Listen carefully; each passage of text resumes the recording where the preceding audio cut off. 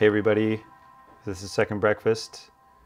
In this patch, I am using the Performer by Modbap Modular as a drum effect on my drum bus.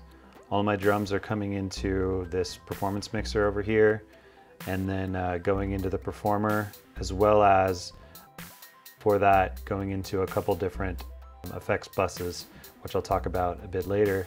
But I just wanted to talk a bit about how I'm using it and tell you why I think it's so cool. I have a mix of pre-recorded drums, a little beat that is programmed in on her mod, which is coming down and hitting my drums. And then I also have the Shackmat 4-bricks Rook. And then I'm combining triggers from both places using OR Logic modules. I just find that a really fun way to be able to add flourishes and kind of improvise while I'm playing. On the melodic side, I just had a little arpeggio going, and then as I usually do, I'm controlling different chord changes with these pressure points. So all of these different pads are different chords, and I can move that around and make a chord progression to go along with the rhythm that I've got going. So I really wanted to use all the different effects that the Performer offers. So I was really just hitting all the buttons and doing it in kind of a rhythmic way.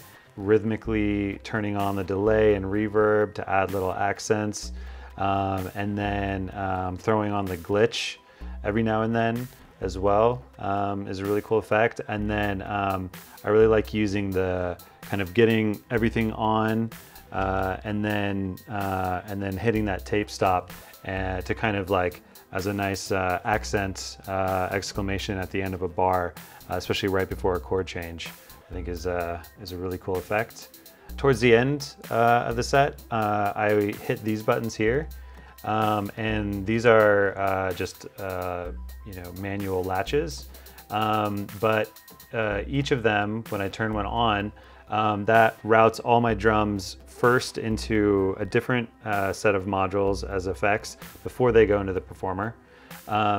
This top one is the drums are going into an SSF Autodyne and then into a Noise Engineering Viol Ruina, just for really nasty, mangled, distorted drums. And then this one, again, on the distorted side, all the drums are going into a Ritual Electronics Miasma, and then into the Chaos Devices phaser module. And I think this is really cool because it really showed me that Performer can be used in conjunction with other effects in a chain. I feel like it does a lot of the effects work really well, with just adding more kind of dynamics going on before it. So I really think the glitch comes to life even more. Yeah,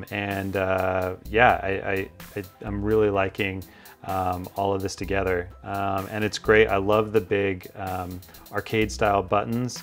As you probably could have told from the performance, like I've just got this is like my hands-on control area right here. And I found that this was a perfect spot to where I could like be adding, accents and fills here with the Shackmat, getting to my chords here, and then I can just easily reach up and hit any of the Performer buttons.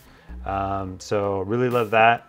And I'm looking forward to bringing this module into a lot of songs in the future. So looking forward to good things with it. Thanks for watching.